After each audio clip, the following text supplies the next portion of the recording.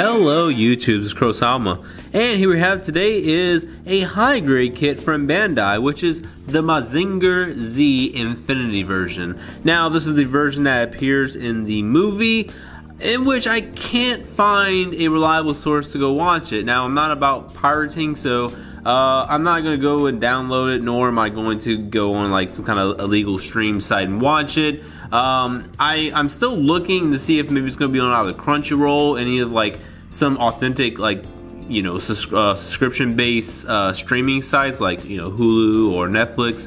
But I really want to go ahead and watch this movie without having to, you know, like do it illegally. That's just kind of like my principle. So if I can ever go ahead and find this like on Blu-ray, I would definitely buy it. Like I'll buy the movie immediately. I don't care. But ultimately, I do want to watch the movie because I am super interested in not only just the Mazinger Z Infinity version. I am interested in all Mazinger. I've watched I think it's like the MKL version. I didn't really care for that too much. I watched like maybe 5 episodes of it.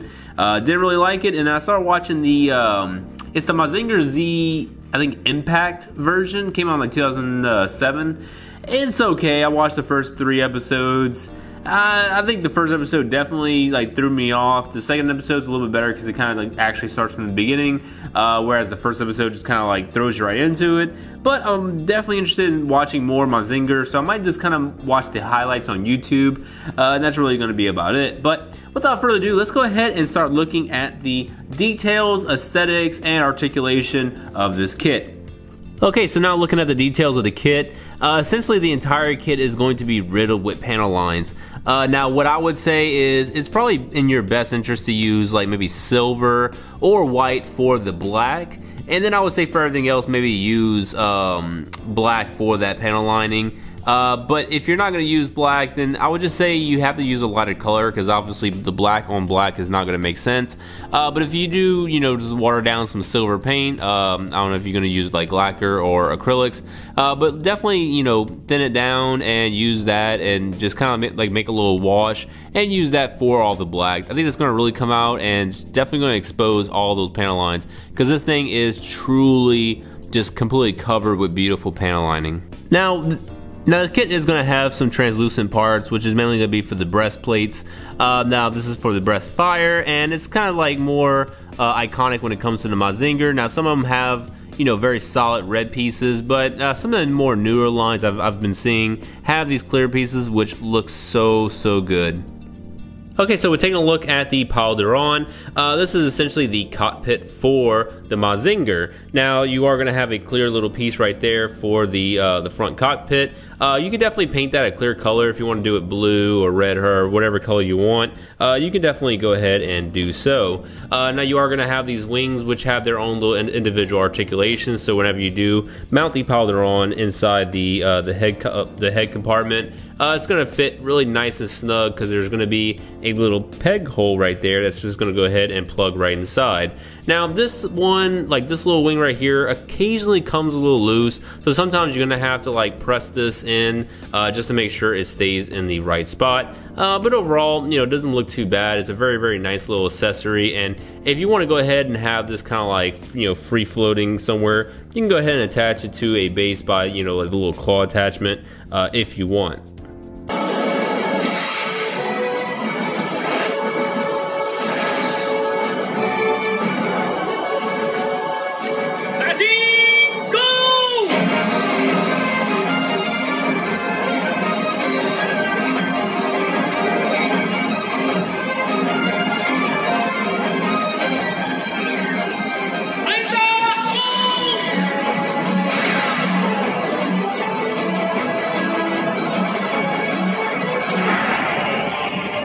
And as far as hand accessories, this is going to come with some fists. So if you are going to do the rocket punch, you definitely have some fists to go ahead and utilize. Or if you want to go ahead and just do it in some like action punching poses. And you are going to have this kind of like more open hand. It's not as much of like a karate chop as it is just kind of like something to hold. But there's not really any accessories that can utilize this hand appropriately. So I guess it's just kind of there for, you know, maybe just some effect poses. But then you do get this sweet karate chop hand, but this is definitely going to be used more for those blades it's going to be attaching to the forearm.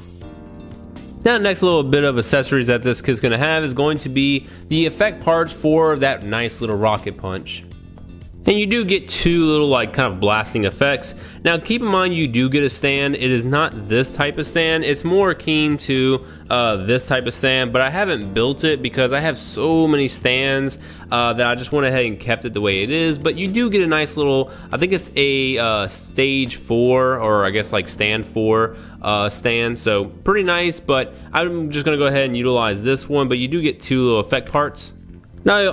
Now all you have to do is essentially take off this little forearm piece right here, and then you attach this little piece right here onto that little peg. Attach that forearm over here to the effect parts like so. And I personally think it is a pretty awesome little accessory, especially if you can get the pose right. You could definitely pull off some pretty amazing things with that rocket punch. Okay, so the next thing we're going to look at is going to be the drill missiles. So once again, we're going to go ahead and take off this little forearm piece. Then we attach a little drill missile piece right there. Now this is going to be the one that has the peg right there pointing to the top. Then we plug in that forearm piece right inside there and just go ahead and bend it back like so.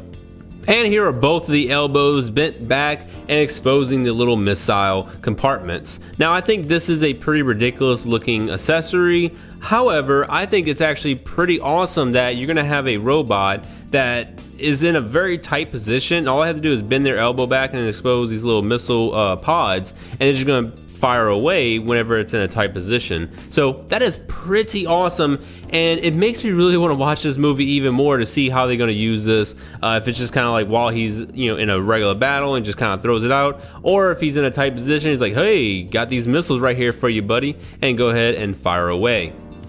Okay, and the next thing we're going to take a look at is going to be the iron cutters. But first, let's go ahead and start moving these forearm pieces out. So you're going to really just detach these and move them very slightly, pretty much downwards. And it's going to expose this little peg piece, and you're going to do this for both sides of this forearm. So bring that down just a little bit, and bam, now you're going to have both sides exposed. Then you're going to take the iron cutter part and you're going to just plug it right there, and it's going to have a certain kind of sequence. So you can kind of see right here, it goes up and then over to the right. So you're going to make sure that you're going to have the ones that appropriately plugs right in there. And with the iron cutters and that kind of like cross chop hand, you really are going to be able to have some nice little poses with this. So if you want to go ahead and shoot it like a rocket, the rocket forearm punch is definitely going to be awesome with the iron cutters attached to it. But if you just want to go ahead and have it do like some little like karate poses and all that, that's definitely going to be accessible with this, and it's not really going to look too bad on your shelf.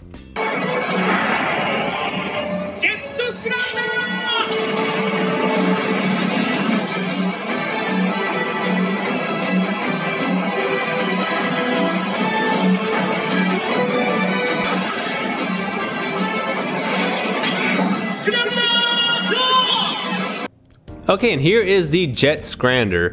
I think overall the details in this is essentially matching what the overall aesthetic of the kit is. It has a lot of great panel lines inside there, and it just looks really good. The colors are pretty awesome. The only thing that this thing does have is going to have some stickers right here on the side. So if you can see, there's just a couple of black stickers that pretty much are right there for whatever reason. I guess they just didn't like really want you to go ahead and paint that in, and there's gonna be some black stickers right there, so not really too bad. And the only like functionality this thing's gonna have is that it can really just essentially go up and down, and that's really about it. So pretty cool feature, but I kind of wish it either would have been set like this, or if it can come out this way, so just kind of move out a little bit on a diagonal kind of angle. But I think overall it looks really good. Connects on the waist, basically staying together with this little like yellow piece that keeps these two gray pieces together. Plugs into the back, so there is going to be a piece that you pop off, and you just go ahead and snap that in right on the back. But it does look pretty damn good. Now you do get two stand pieces. The first one is one that just kind of connects right below the crotch, so you can go ahead and snap it in, and it can be posed kind of any ways that you really want, but essentially like standing up, because it can't really lean too much, and if it does, then it'll kind of like start falling a little bit, but overall it's not really too bad. Okay, and the next little piece that makes it stand is going to be this clear piece. So if you just go ahead and take this off, this piece connects over to a stand, and what happens is you just let it rest right on top of it. It doesn't actually peg into anything, so you really have to have this thing flush, because if you kind of lean it to any other way, which I'll kind of demonstrate for you, it's going to just like start slooping out. So you're really gonna have to keep it as horizontal as possible, but it is pretty cool. Like, this is actually a pretty dope pose, very iconic to the like original Mazinger. So if this is something you really like, I definitely recommend you posing it like this. You really shouldn't have any issues outside of like if it's more diagonal than horizontal, you'll have an issue that way, but definitely looks pretty good. And if you want it to peg, I mean, definitely you could use some like little sticky tack or something like that, and it should be able to go ahead and stay intact that way. And looking at the articulation, the head goes back that much, forward that much, side to side, and it's going to be on a little ball joint peg. The shoulder joint moves forward about that much, if you can see right there, and then also back that much.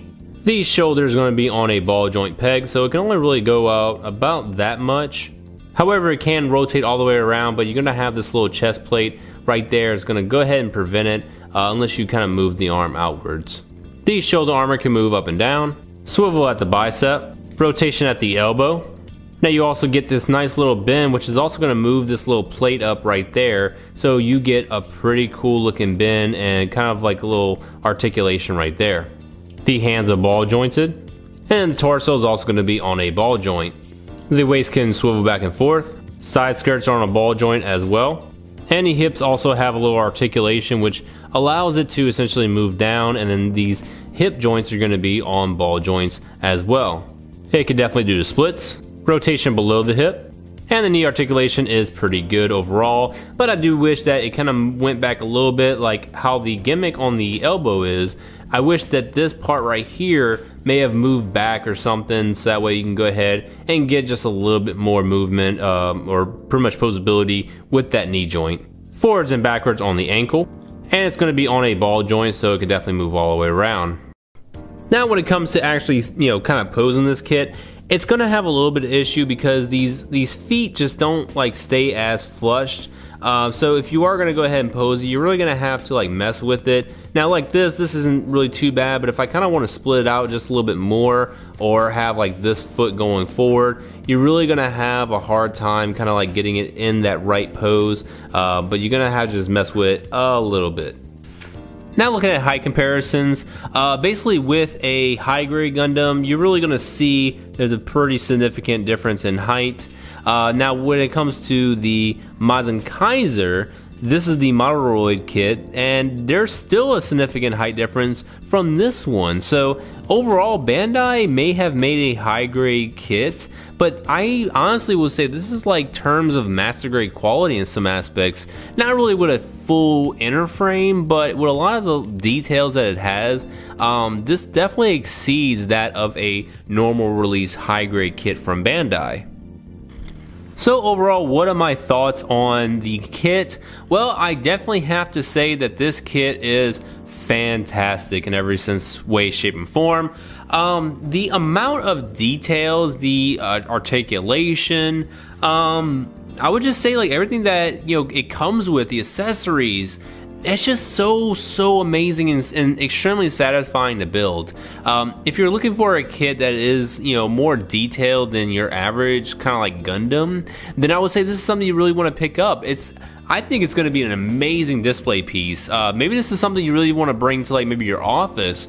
More likely I'm going to bring this to my office and kind of display it with all the Gundams I have, because I think it's truly a conversation piece.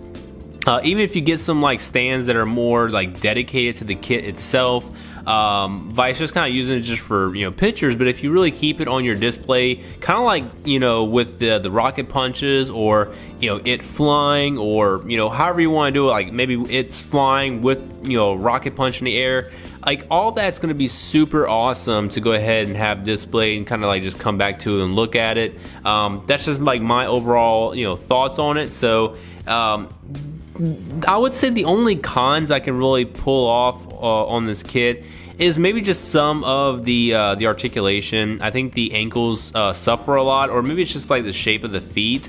But I think overall, I hope that maybe in the future, if they do release more of these, maybe like some of the original Mazinger kits, then they can kind of like do a little bit better when it comes to that articulation in the ankle joint. I would say maybe make some better articulation in certain areas, like with the knees, kind of like have it to where it can bend a little bit more, like how they did with the elbow joint. But yeah, that's like really me nitpicking. That's kind of like me just trying to find things that are cons on this kit, because in a majority, this thing is fantastic. I can't really say anything else about it. So I really hope that y'all can go ahead and pick this up if you're a fan of Mazinger or Mazinger. I'm going to try my best to go ahead and watch the movie that this kit is based off of, if I can go ahead and find a reliable source. But that's pretty much it for me, guys. Definitely thank you for watching.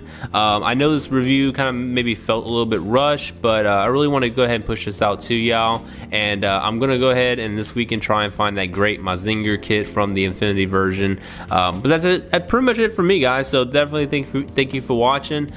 Feel free to rate, comment, subscribe, and I'll be seeing y'all in the next review. Bye-bye.